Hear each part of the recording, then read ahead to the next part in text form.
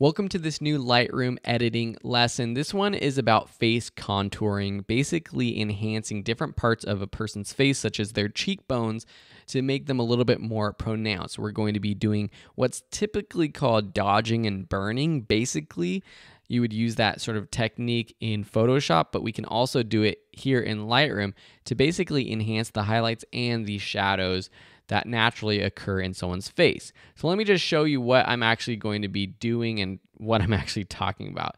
So I'm really quickly going to drop my exposure just to show you. See how in this image, if you want to follow along, this is one of the ones that you have. You can see that there are some highlights right there. So these are sort of the highlights of someone's face right here. And then you also, I'll make that a highlight so you can see that.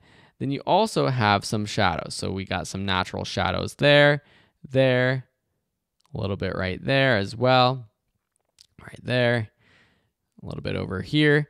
And these are things that we can kind of enhance to make someone's face a little bit, I guess, a little bit more better. Some people might say this is definitely more of like a model style type of edit, not something that I often do with my photos, but I want to teach you more sort of that stylistic type editing so that you know how to do it. So first, let's go ahead with the shadows. So I'm going to go ahead, create a new brush. We are going to make the exposure not that low, but we're going to just drop the overall exposure just a little bit. Drop the shadows just a little bit, like so. We're also going to decrease the clarity just a little bit just to soften it up. Now for this brush, we're going to turn our flow down really low because with flow, it basically allows us to paint over and over in strokes to make it darker and darker as we go on. And so we want it to be very feathered, so make sure the feathering is up. And now we can kind of just paint on. So you can see that not much happens, but if I continue to paint on, especially to these shadows over time, it's going to start to work. Paint over here. This cheek is really the big one that I'm working with. Now you want to go back and forth, adjusting the size of your brush over time to get a little bit bigger, to kind of add on this effect, going from small to big. Now, whoops, I don't want to do that. All right, so now we have our sort of brush selected, looking pretty good. We can also go down here on the neck as well. So I'm going to turn off my mask overlay, turn this on and off. Very, very subtle. You can boost this a little bit more, bringing down our shadows, bringing down our blacks, bringing down our overall exposure. Subtlety is the key here. Turn up flow just a little bit. Just making those cheeks a little bit more pronounced. Okay, so if I turn this on and off, you can probably start to see what's actually happening. Now we're going to do basically the same thing with the highlights. So I'm going to click New to create a new brush. I'm going to actually increase the highlights. Clarity is going to still be down. I'm going to decrease the flow again. And now I'm just going to paint over the highlights. Again, changing brush strokes. So we start with something a little bit smaller.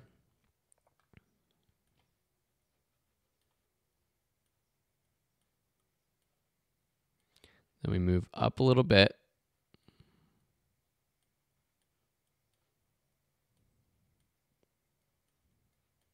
Okay, so if we turn this on and off, you might be able to see a little bit happening. Again, we might need to play with our settings just a little bit. Boosting the exposure. All right, so you can start to see things getting a little bit more of that style. Turn on, off, a little bit more defined.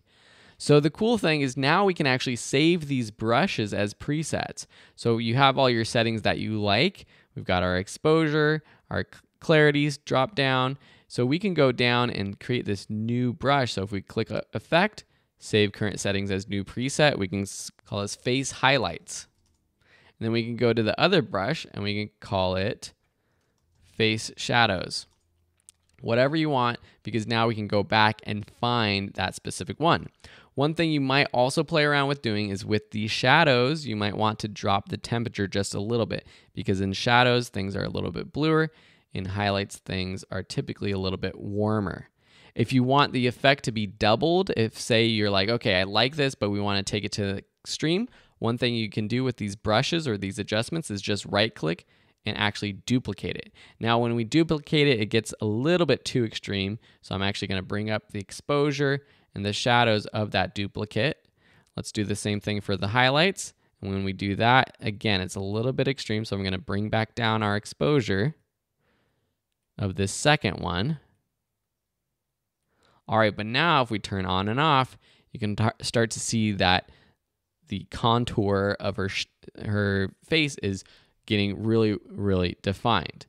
Now, the last thing I'm going to say about cheeks is if you want to give her a little bit of blush or a little color, I'm going to create a new brush. We're going to make it really soft, but really big. We're going to add some color. So starting with just sort of a rosy magenta, we're just going to paint over, just over kind of like the top of the cheekbone. Like so. We can also give more color this way by picking color over here. Something like a pink. Maybe a little less saturated. And again, the key is to be subtle.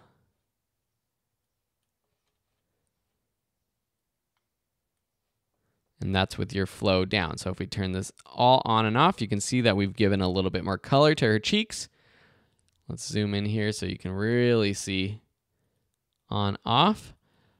But with the flow being so far down, we are not completely manipulating her cheek or the shadows. It still looks natural, especially when you zoom in.